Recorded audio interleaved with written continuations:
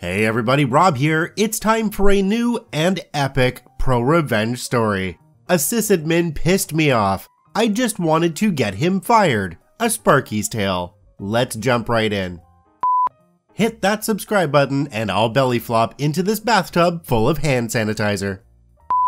Over the years, my job has been pretty diverse. I enjoy all the master electrician and instrumentation work, but building and maintaining networks has been a joy as well. There are so many pretty blinking lights.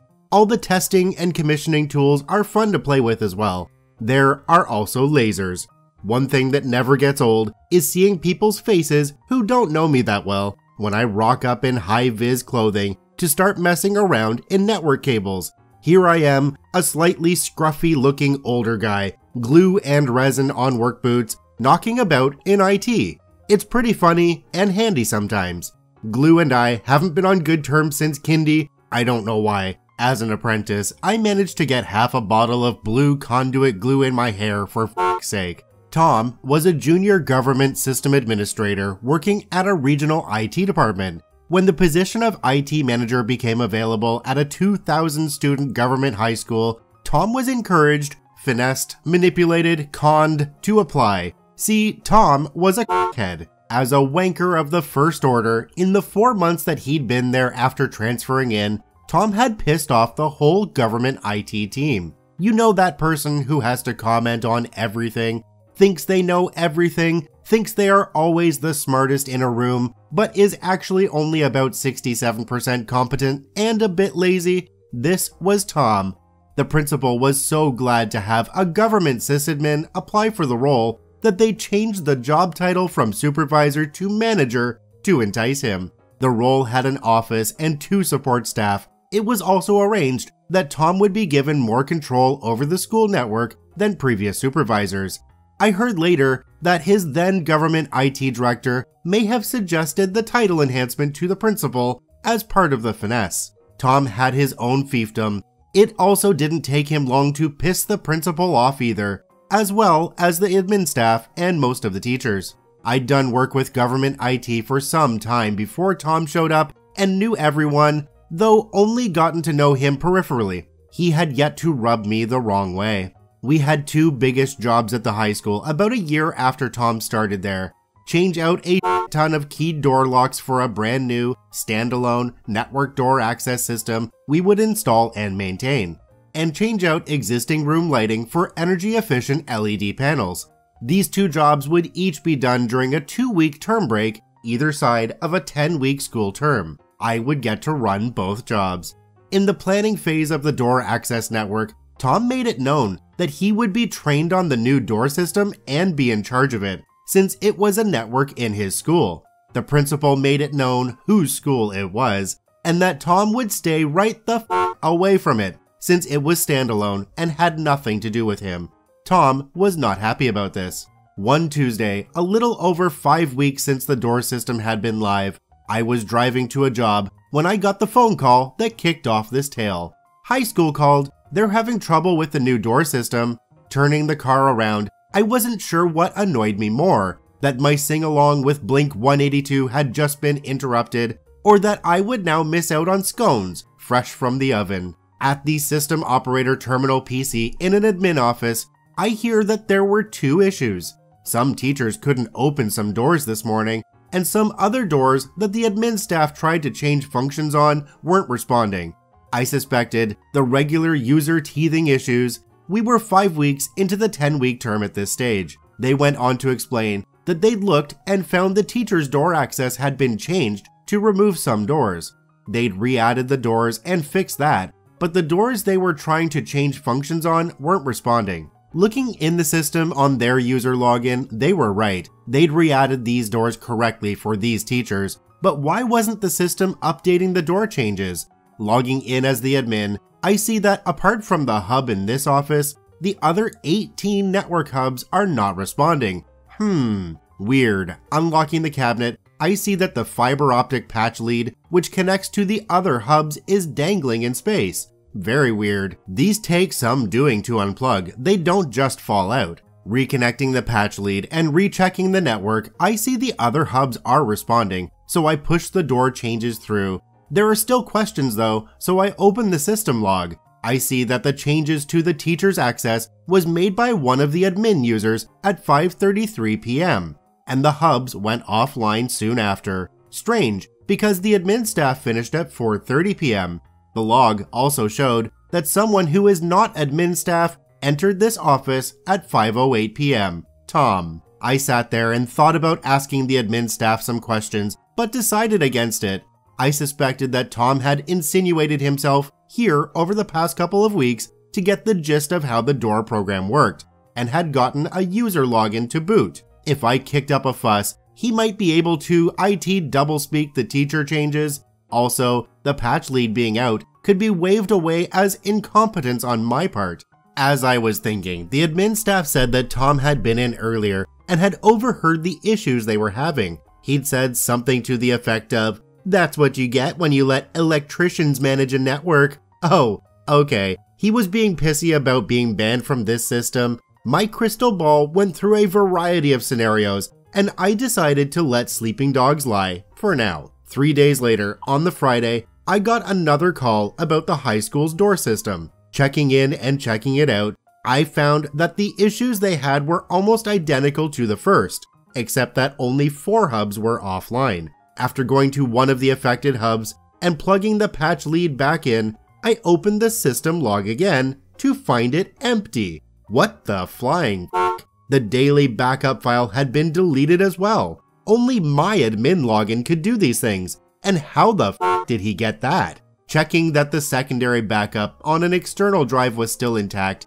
I dumped that into my laptop and had a swivel on the chair for a few minutes. Yep, this backup showed that the admin login had been used to do the teacher's changes this time and delete the system log, after all the admin staff had left yesterday. This operator console PC had been provided by Tom. It was one of the school assets. The government image was supposed to have been wiped and a clean operating system put on, so it couldn't be connected to the government networks. Maybe Tom had a keylogger in there somewhere. I gave it a good Sparky go, but couldn't find anything. I even checked for cameras. After changing the admin password, I left and put on some Nick Cave in the car. That evening, while Mr. Cave and Daniels kept me company, I looked up keyloggers and then went through my boxes of spare parts toys. It was secret squirrel time. On Monday, I timed my arrival to the school just as the admin staff were leaving. I just wanted to check some things on the system. They left and left me to it. I placed one small camera under the desk to see the back of the PC tower, one on a shelf looking at the screen, and one on top of a corner cupboard to see the room. Happy with my work, I went home. That Thursday, same thing again. Different teachers affected and different hubs offline, but the same thing. Admin login used to wipe the logs and backup. I changed the admin password again for reasons. After coming back that afternoon to retrieve the footage from the cameras, I figured out what he was doing.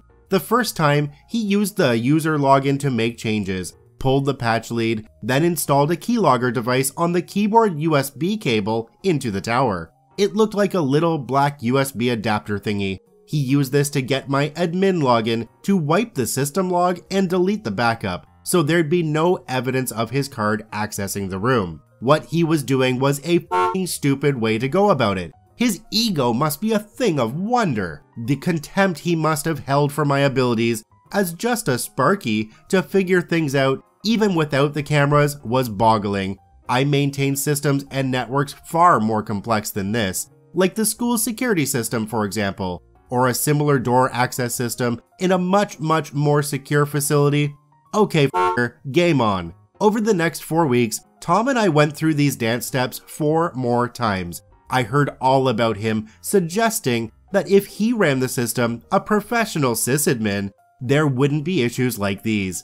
I didn't mention to anyone about the logs or backups. I just kept collecting my video and secondary backups, because through my association with government IT, I'd learned a few things about their policies and wanted to f*** with Tom and maybe collect some more ammunition before I absolutely f***ing wrecked him. Purposefully using keyloggers on a government asset is a big no-no. The next 2-week term break was here and we began changing out light fittings. It was easy work. and I had a team of 8. Once I kicked them off, I went to work. I added a relay card to each of 6 specially selected security system expansion points in 6 different buildings. These buildings were where the people worked who disliked Tom the most. I'd worked at the school long enough to know all about it. Relays are wonderful. Give me enough relays, timers, and contactors, and I can make your wildest electrical and control dreams come true. A relay is a switch, that's all, like a light switch that you can turn on or off without being there. Here's a thing about data cables that not a lot of people know. Data cables connect the data socket in an office to a patch panel in a network rack. There are 8 wires inside, but they each have very specific jobs. 4 are commonly used to carry data traffic, 2 or 1 pair for upload, 2 for download, another pair for power to a PoE device like a wireless access point. Say you figured out a way to get one specific pair of these 8 wires into, let's say, a relay. You could then maybe interrupt the upload wires or download wires or power wires. Any of these would cause issues for your computer's ability to communicate. If you could turn the relays on and off at opportune times for selected people, perhaps via a security system you had remote access to, you could maybe introduce weird intermittent faults in a network. If you could do this without it looking like the cables in a network cabinet patch panel had been touched, you might now have a method to cause grief without it being traceable through IT magic. Sure, a competent IT person would assume the cable was damaged and go test it. But what if when you went to test, it was all okay? It would maybe look like a network system issue that a competent sysadmin should be able to diagnose and fix. A critical part of all this would be if you had a job as an electrician to make alterations to a building's lighting. You could then turn some power circuits off so that the network cabinet in a building was unpowered for a while. You could then take data cables out of patch panels without it being noticed by a sysadmin. You could run a new length of data cable and terminate it into the patch panel and make a nice coupled join of the 2 cables in the ceiling. Then split off some pairs to relays. This could be done over 2 days. You could then begin switching the principal's relay on the 3rd day of the 2-week student break. It would be pretty easy keeping track of Tom's whereabouts, so you could make the cable appear okay for testing. Once the principal was good and pissed off at Tom for not being able to fix their issues, you could start switching the admin manager's relay. The next day, you could go to work on the head of English in another building, then the head of science in another. Having Tom out of his office and you having a legitimate reason to be in their lighting job would mean you could have a real good look around and find the USB logger. Standing in Tom's office, I took a picture of the keylogger among the mess on his desk. It might have been hidden in a drawer before that. Then I called my mate, Tom's old boss, the regional director of government IT. I told him about the issues I'd had with the door access system, the videos, the keylogger. He came down, took his own picture, and called the principal. On my laptop in the principal's office, I showed them the videos of Tom's vandalism on the door system. The director examined the keylogger. It was so much worse than I thought. They found not only my system info on it, but info from the school accounting department, director's department, and more. Tom had so much incriminating evidence on it from all kinds of government departments that he was bend over no lube. When Tom answered the summons to the principal's office, I couldn't help smiling at him. I know that's mean, but I'm only human sometimes. He had no answers to the questions. He tried to claim the keylogger wasn't his. The director shot that down. It had too much stuff from places Tom had access to. It couldn't be anyone else's. Then I showed him the videos. That look he gave me was priceless. He'd figured out I'd done this to him, and it was glorious. A simple electrician. Go f*** yourself, Tom. He wasn't prosecuted because that would have caused too much of a public stink, but Tom got flagged and would never be able to work in any government job anywhere in the country. Not as a janitor or as a contractor doing government work. And since graduating uni, he'd only ever worked in government. Sorry, private industry, he's all yours now. I did say something stupid though. After Tom left principal's office that reveal day, principal asked director if they could send someone competent to look at the school's network issues. Without thinking, I said, nah, I'll fix that. I blame having too much fun. After they had me explain what I'd done, because I needed Tom out of his office, I had to cross my heart promise not to do it again. Principal didn't fully understand what I'd done, but director said I was like some evil MacGyver.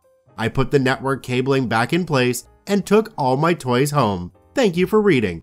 Again, f you, Tom. Glossary: kindy, kindergarten, where you learn as a small child not to run with scissors. Also, where a lifelong acrimonious relationship is formed with glue. Not clag glue though, that was tasty. Scone, a delicious flour-based baked treat. Grandma scones are the best, with cream and raspberry jam.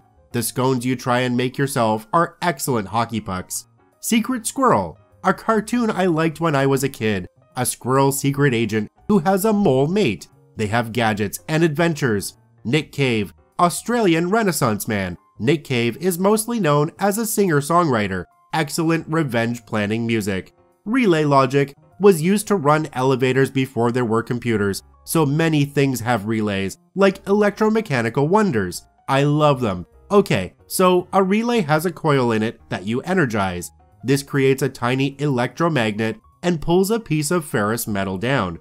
This changes the state of the contacts. Easy, huh? Just like a light switch, but without the need of fingers. OP did a wonderful job of destroying a rogue system admin, but the best part of it for me was the glossary at the end, especially the part about the scones. I want to thank OP for posting their story to the ProRevenge subreddit. You can visit them at the links in the description below. Please go there and give them an upvote.